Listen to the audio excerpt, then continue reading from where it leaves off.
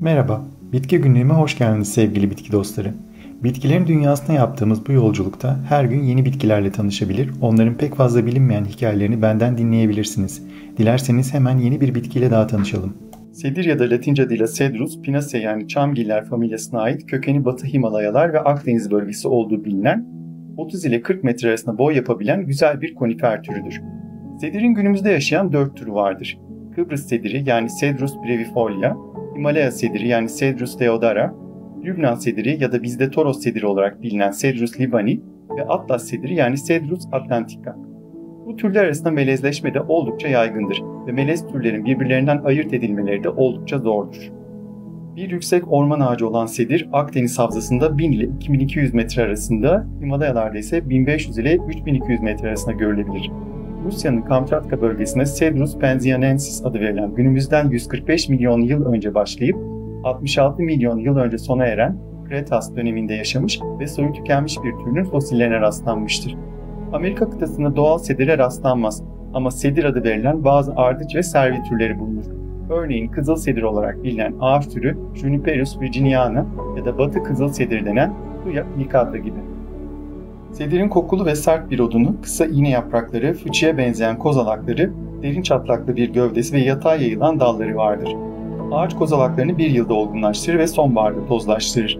Sedirin kozalakları gökner yani abies'e benzer. Gökner her ne kadar sedirle yakın akraba olsa da görünüm dal ve yaprak dizilimi olarak ladine yani Piscea'ya benzeyen bir ağaçtır. Gökner'in sedir, ladin ve karaçamla ortak olan bir özelliği ise güçlü bir kök sistemine sahip olmasıdır. Sedirin tohumları tozlaşmadan tam bir yıl sonra oluşur.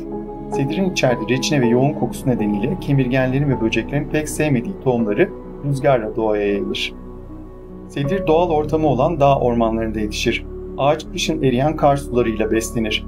Kışın eksi 30 derecelere kadar soğuklara ve yazın ise yüksek sıcaklıklara dayanabilir. Sedir ormanlarda yaşayan bazı kelebek türlerinin besin kaynağıdır.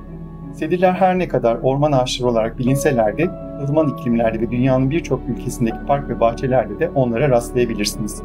Bazı sedir türleri bonsai olarak yetiştirilmeye bile uygundur. Sedir otunun ve yağının kokusu güvelerin sevmediği bir kokudur ve bu nedenle sedir odunundan imal edilen sandık ve dolaplar tercih edilir.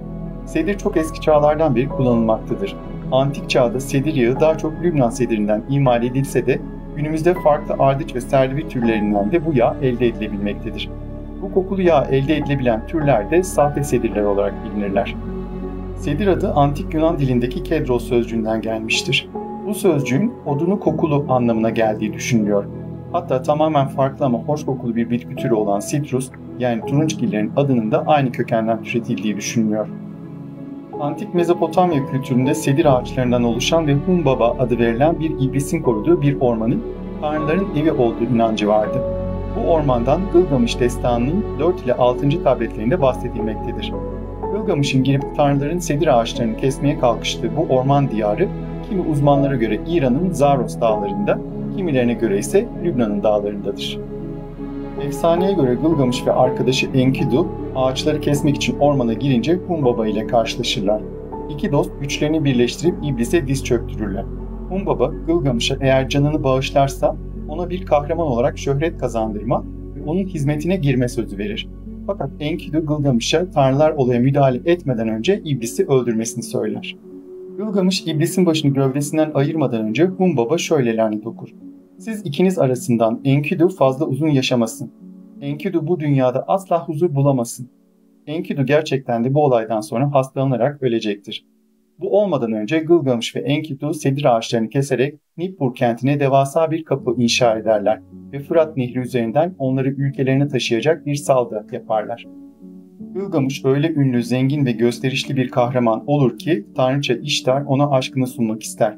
Fakat Gılgamış Tanrıça'ya tüm ölümlü aşıkların felaketine sebep olduğunu söyleyerek aşağılar ve reddeder.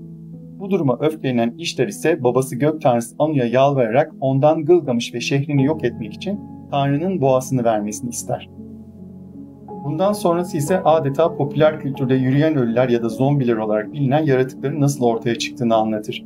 Tanrıça İştar babasına şöyle der: "Eğer ki bana Tanrı'nın boğası verilmezse cehennemin kapılarını yıkar dümdüz ederim. Ölülerin cehennemden çıkıp yeryüzünde dolaşmalarına izin veririm.